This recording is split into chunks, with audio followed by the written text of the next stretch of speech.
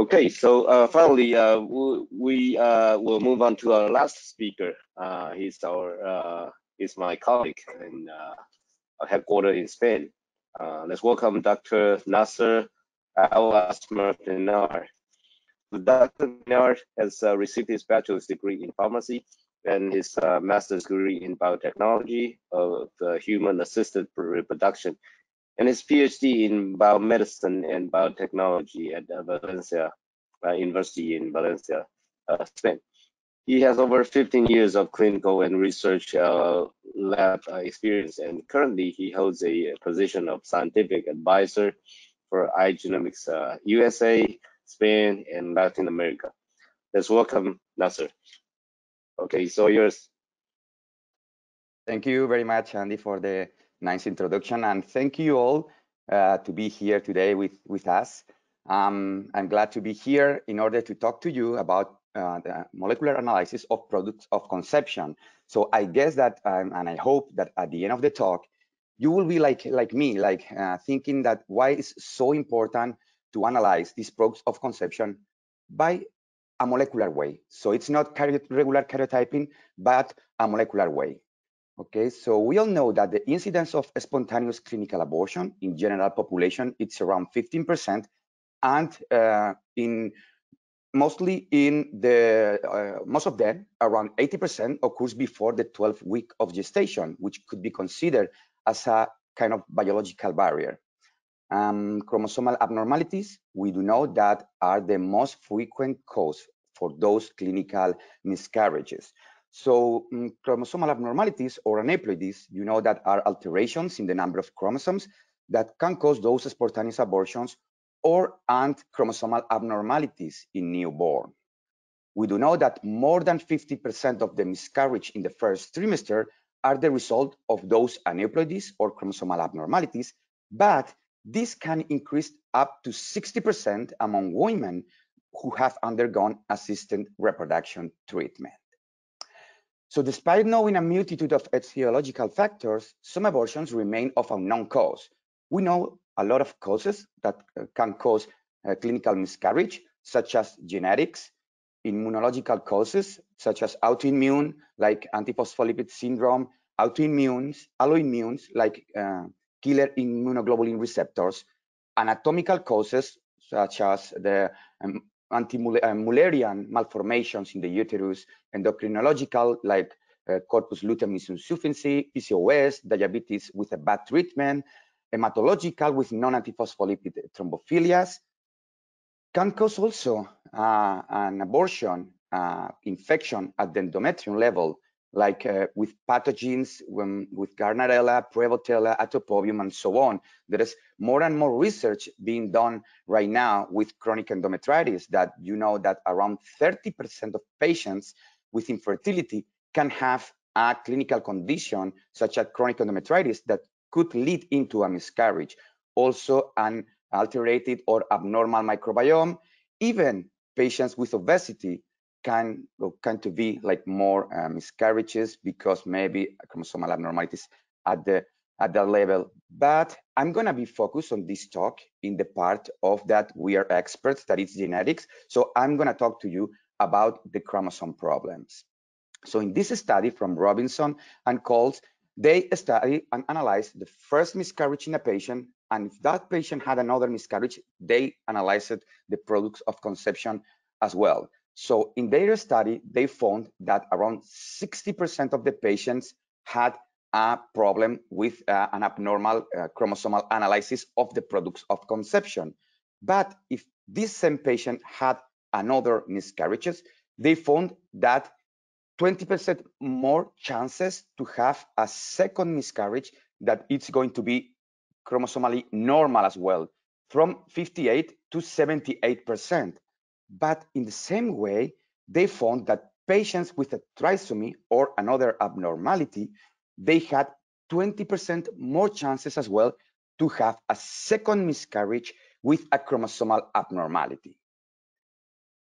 This is a paper that I like a lot from the group of William Kutte, that they perform an analysis with the protocol that the American Society for Reproductive Medicine, the ASRM, uses usually for the patients with recurrent pregnancy loss. And also they analyze those same patients and perform chromosomal analysis of the products of conception.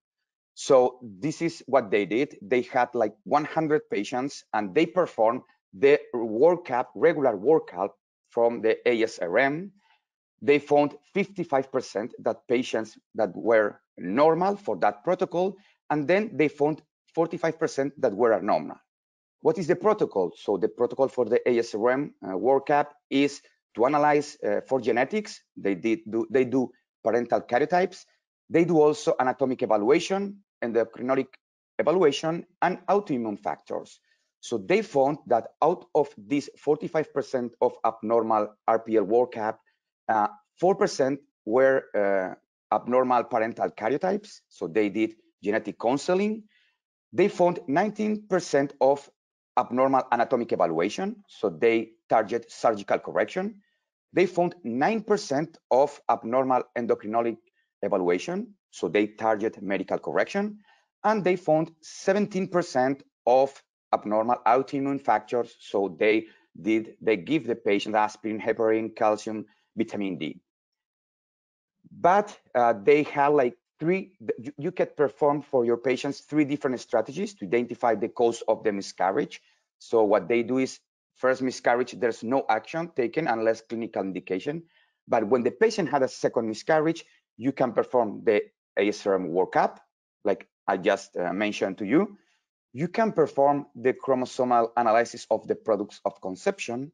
But what this study tells us is that if you perform both combined, you are going to achieve up to 95% of the cases that you will know what happened with the miscarriage, what was the cause of the miscarriage. So you are going to miss only 5% of the cases that the reason remains unknown. But what should we do first? I mean, we are going to do both combined, but obviously it's not the same if you start with the ASRM workup or if you start with the chromosomal analysis. So let's take a look on the money part, because we do know that sometimes the money is so important, the cost of the test is so important, because the patients sometimes cannot achieve that. So if we start performing the ASRM workup, okay, they have 100 patients again. So the total cost for this ASRM RPL workup would be around $330K US. If it is abnormal, you already know what was the cause of the miscarriage, so you're stopping here. But if you get normal, that again, they found 55% of patients that were normal for this ASRM workup, then you have to perform a molecular approach of the product of conception. So you have to add an extra $38K US. So at the end, in total, for those patients, you have to pay $367K US. Okay, so let's put in the other way. Let's start at the beginning with the molecular analysis of the products of conception. So then the total cost for the 100 patients would be $70K US.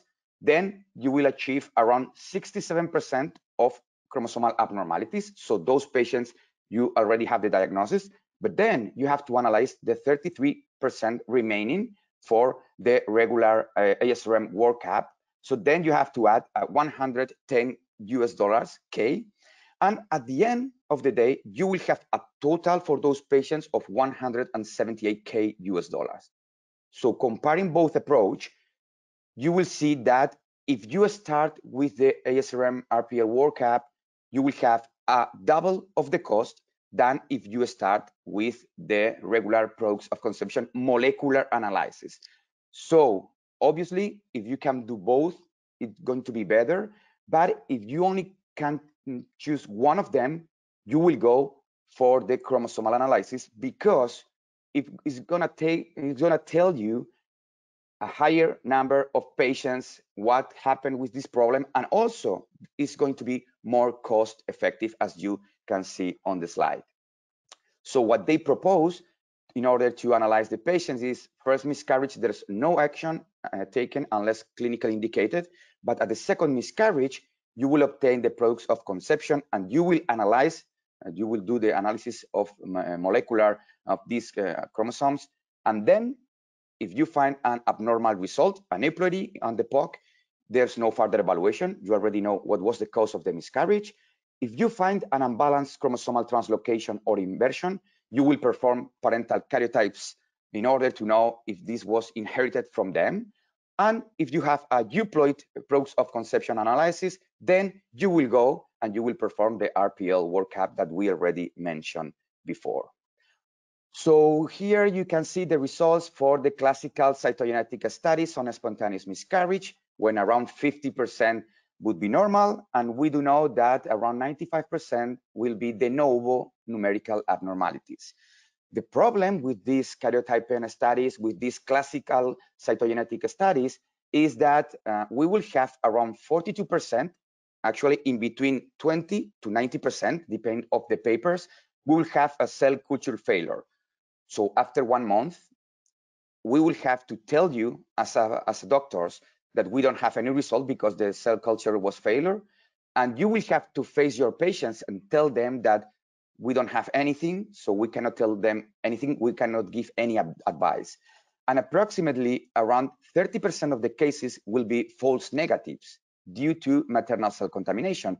Because if you have a result as normal XX, normal female, you won't know if these results come from the mother or from the fetus. So actually, if we compare the molecular approach than the conventional karyotype requires in vitro cell culture, and the molecular approach, no cell culture is required. Actually, you go directly to the sample, and then you extract the DNA and you analyze this DNA. Conventional karyotype, you have results in 1 month, and the molecular approach is around 1 week, 10 days. In conventional karyotype, the results obtained in 58% of the cases, and the molecular approach, you have results in 99% of the cases, although you have around 13 to 15% of cases that you can have as a result maternal cell contamination.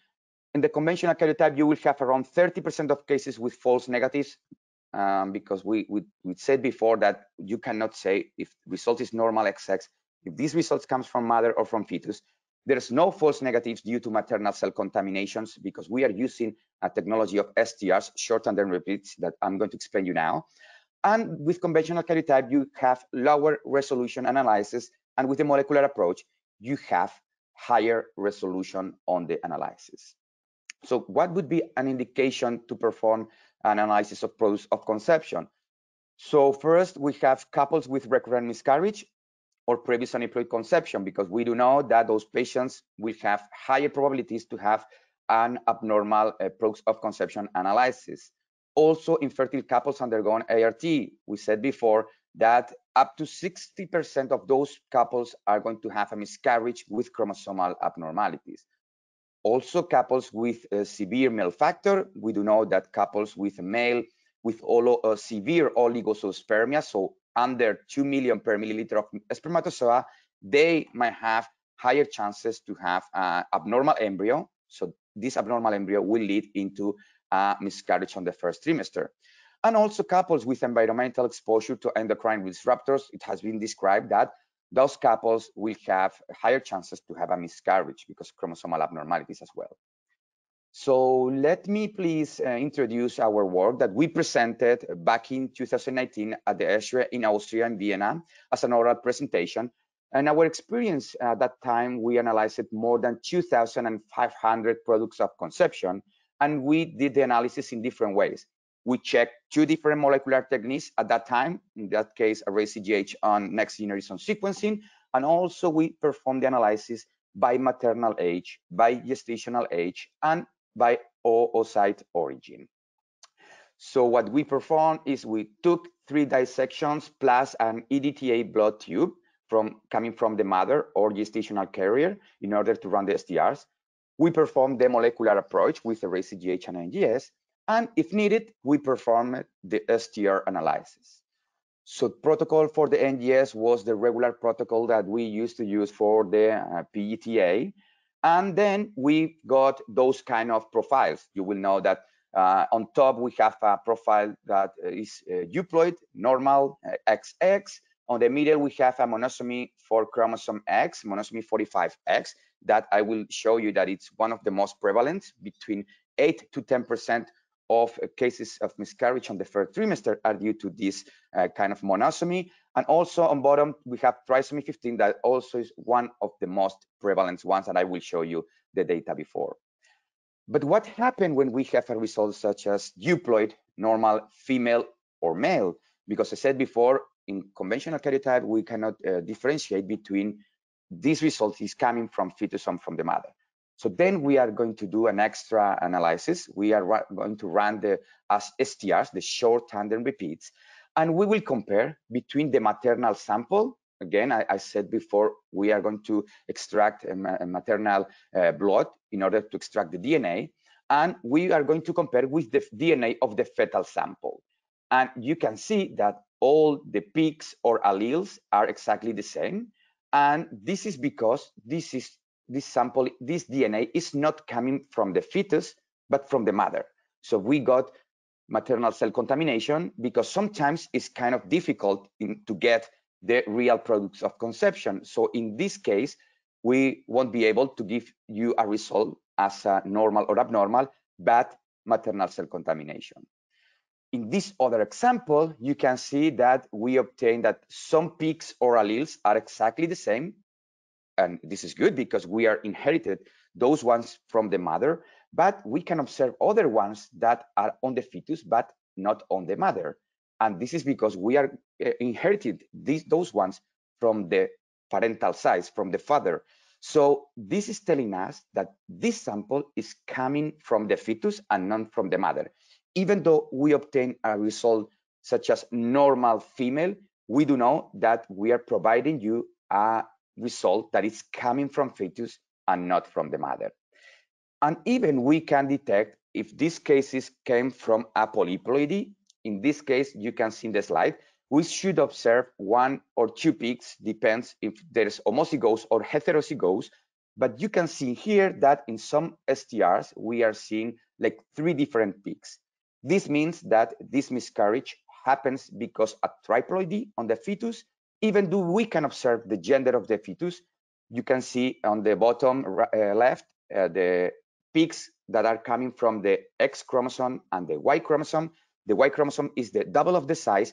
This means that it has around the double of the DNA. So this means that this gender would be 69XYY.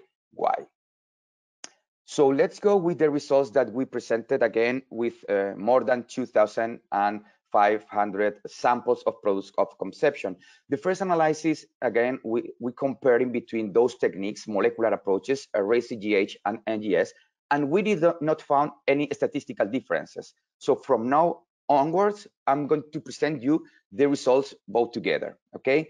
So first of all, informative results, again, it was 99% of informative results. And this is really important in order to provide with a better counseling to the patient once you get the miscarriage with you. Then also I have to indicate that around 13% of the cases, we could not find anything but maternal cells. So at the end of the day, we have to provide with this kind of results, even though we analyzed 3 different samples when we received those ones. And the percentage of abnormal results was 53% in these cases.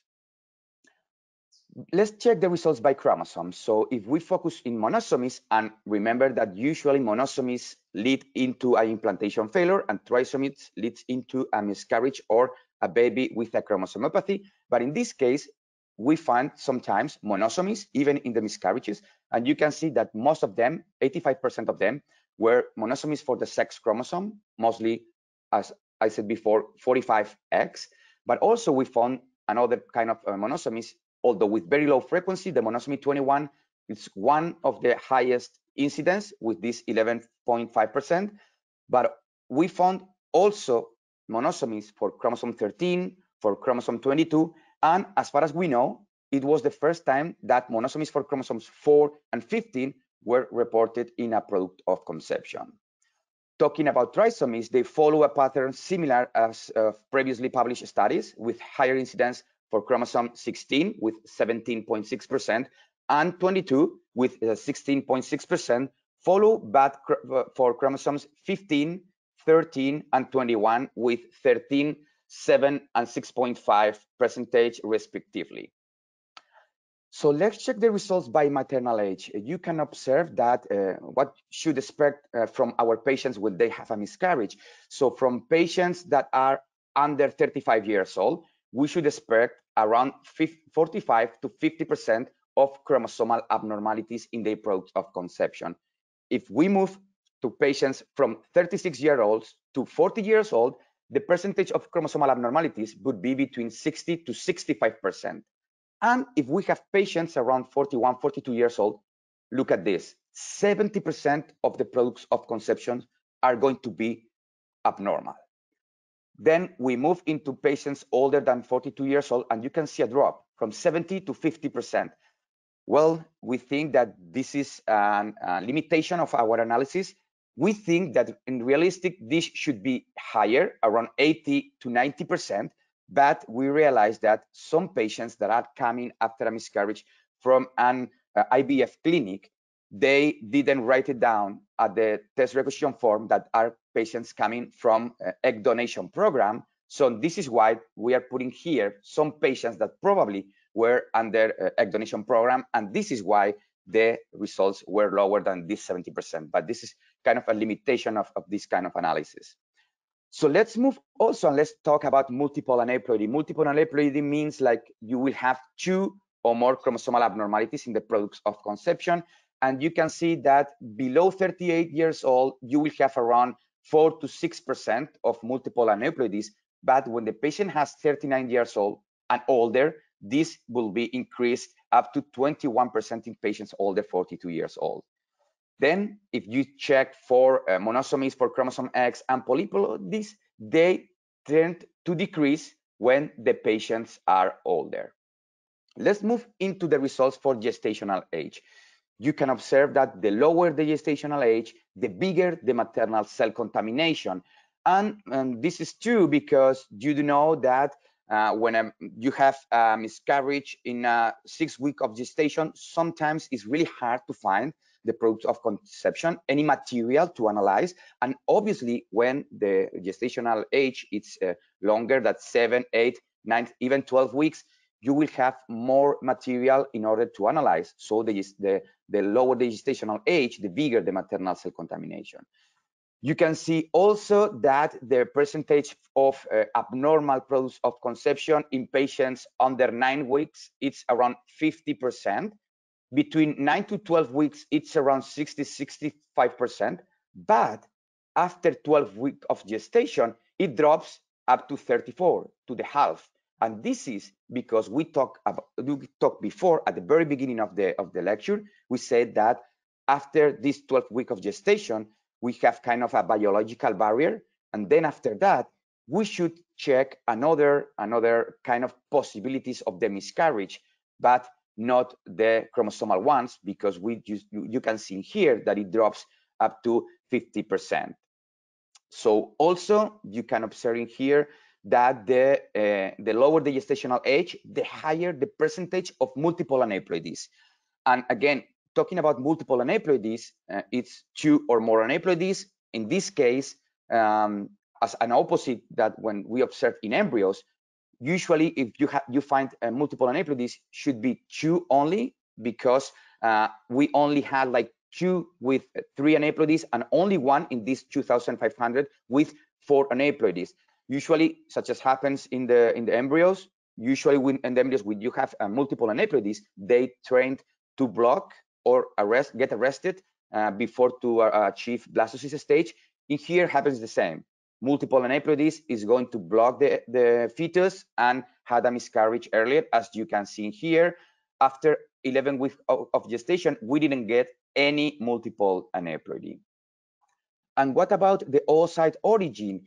You can observe in here that the percentage of abnormal result in patients with own oocytes, it's around 55%, and it drops to 30% when we have a patient in an egg donor program. But still, 30% of the patients with an egg donor program that get a miscarriage is because chromosomal abnormalities. So we have to think about to test also those kind of products of conception.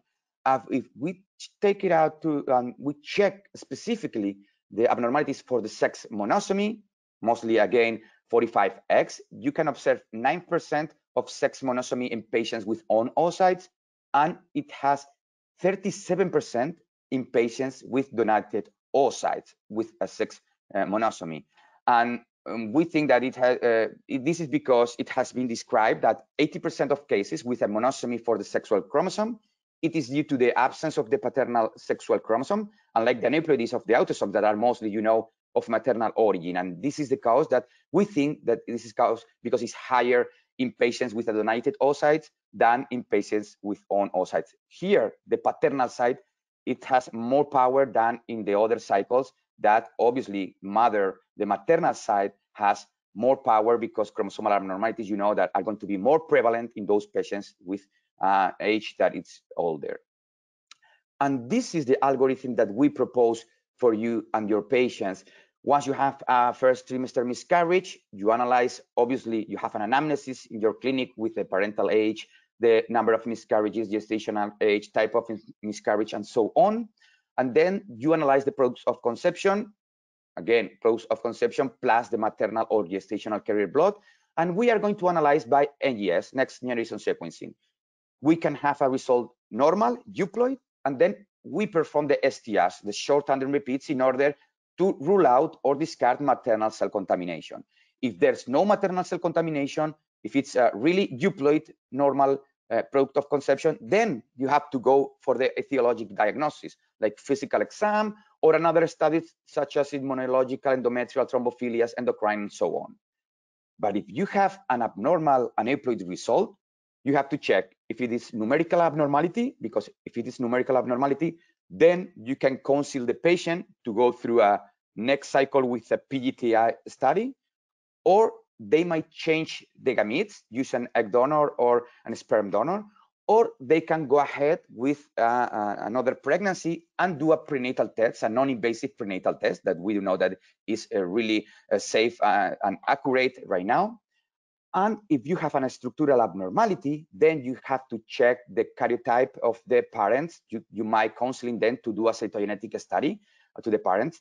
And we found that this study is normal. They have a normal karyotype. So then the abnormality is de novo. And we have to counsel the patients to do, again, the before PGTA, change of gametes or prenatal test. But if we find that the parents, one of them has an abnormal karyotype, so then the abnormality was inherited from them. And then you have to counsel the patients to go to an IVF cycle with a PGTA SR for structural rearrangements. And then they might decide to change the gametes or go ahead with a pregnancy and then do a prenatal test. So all of this, usually when happen a miscarriage in the first trimester, we do recommend to do the products of conception because mostly the problem is going to be about the chromosomes. But how about after 12 weeks of gestation that we said that drops in a half the chances to have a chromosomal abnormality? So I'm going to explain only one. This is a real case that we did in Igenomix. And this was a fetus at 14 weeks of gestational age that found to have a multiple renal-sized encephalocele and polydactyly. So the family has a positive history. Parents had one stillbirth with a similar condition. So we were suspecting that, and the physician actually making the ultrasound was suspecting a Meckel-Gruber syndrome in that fetus.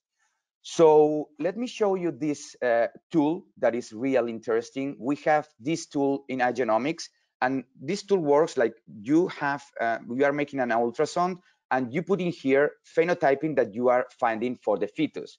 I said before that some findings on the ultrasound, we can write it down here, some of those phenotypes, and this tool is going to show up which panel we should use for try to check the products of conception. So in this case, we have this panel with the phenotyping that we were writing down in this tool, and then we perform the whole exome sequencing in this case for these products of conception. So what we found in this analysis was that the fetus was a carrier of a pathogenic splicing variant in the TCTN2 gene. And this was associated with a Meckel-Gruber syndrome. So we found the reason why this fetus had a miscarriage. And we do know that this result was compatible with the phenotype that the physician found at the ultrasound. So then both parents should be heterozygous carriers of the same pathogenic variant. And the couple, for this reason, this recessive condition, has a 25% chance of transmitting both pathogenic variants to offspring and developing the disease. At the end, we've got the reason why those patients had this miscarriage, but also we do recommend that a genetic analysis of this variant to perform in both parents, but also at risk relatives that would be recommended. So this is good not only to know what happened the miscarriage, but also to do a better counseling to the parents and even to at-risk relatives. So just to conclude, I would like to tell you that to analyze by a molecular approach of the products of conception would be really, really interesting to give an explanation to the patient why the pregnancy loss has occurred, if it is abnormal result.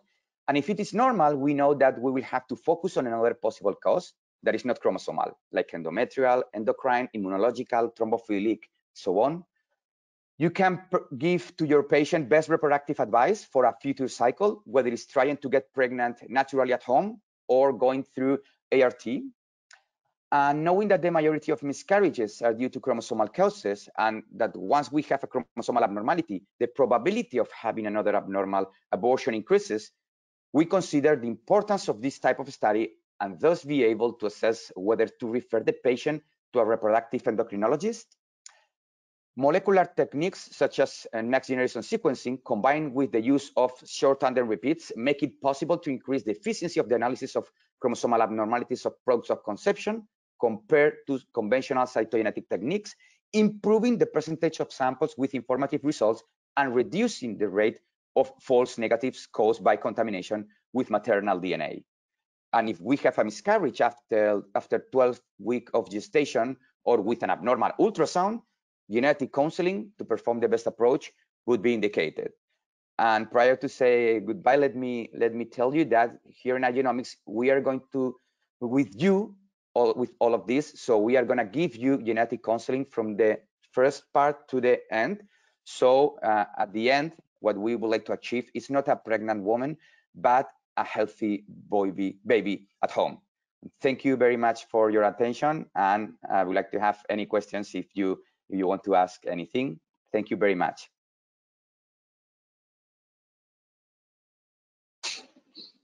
Thanks a lot, Nasser. You always have the inspiring speech. Thank you very much. I think because of the time, we only will ask you one question. I think you listed quite a few questions for miscarriages in the beginning, including chromosome and also immunology, microbiome, and obesity. And I think, right, we recently see something in Taiwan that there's another company also presenting a window of implantation test, which is similar to ERA. And then they claim that they can solve the miscarriage issue. So I would like to kind of ask you a question that, do you think, since you're the expert of the miscarriage, do you think that WI can be one of the reasons for miscarriages or not? If not, then what's your comment about this? So there's nothing to do with the ERA or another tool that is checking for the transcriptomics on the endometrium. It doesn't make sense at all. So we talk about that around 50 to 60% causes is going to be about the chromosomes, and there's another causes that could be the microbiome, the pathogens such as Gardnerella, Prevotella, Topobium, and this is something that is related with the miscarriages. I told you obesity or antiphospholipid syndrome. But doing an analysis for the endometrium, it's not gonna harm, and it's not gonna happen that it's going to be involved in a miscarriage. Obviously, because you are doing this kind of test 1 month before, or even more, because we do know that the ERA lasts for the several months, even years. So there's not such a relation in between both of them. So I don't know what would be the reason that somebody can think that this kind of test could be involved into a miscarriage. I don't know for sure. Okay, thank you. That's great. And then also you mentioned about the microbiome, and I remember I think Ima Moreno also mentioned has had a few cases about miscarriage cases according to a this biotech microbiome, right? Yes, this is something that we can analyze actually. With only one biopsy, we are going to run the next generation sequencing. We will analyze the RNA for the human endometrium in order to know the window of implantation, but we also are analyzing the DNA coming from the pathogens, and these pathogens can lead into a miscarriage. So then analyzing the endometrio or the URA for these pathogens, you can know if patient will have a miscarriage or not. Actually, we have papers that we publish with a patient that had miscarriages having Gardnerella, and we treated with antibiotics, and Gardnerella is still there. So the physician didn't recommend the patient to have the transfer, but the patient wanted, so physician had the transfer, a patient had a miscarriage. And then they treated again, removed the Gardnerella and transfer without the Gardnerella. So pathogens can cause the miscarriage, and chromosomal abnormalities can cause the miscarriage. Doing analysis like ERA cannot cause miscarriage. Okay, great. Thanks for the great answer, Nasser. So I would like you to stay while I close this seminar, okay? Sure. Can you stay with me and then while I'm closing this seminar, okay? So, okay, Absolutely. It looks like we have completed all of the speakers have presented their great works. And thank you all very much, our esteemed speakers today. And also thank you all for joining us for our second Igenomix APAC regional online symposium. We have touched on many of the diagnostic tools in our service and also different topics by the speakers in different countries. And if you have any questions, feel free to contact us, write to our office, emails. We're very happy to answer the question for you. So on a final note, we are planning to have another symposium sometime this year, and I hope you can also join us. And we will invite more speakers from different countries to talk about their works. So do let us know the feedback, whatever you may have, and any questions are all welcome. So we will see you next time. Thank you very much for joining. Thank you. Bye-bye.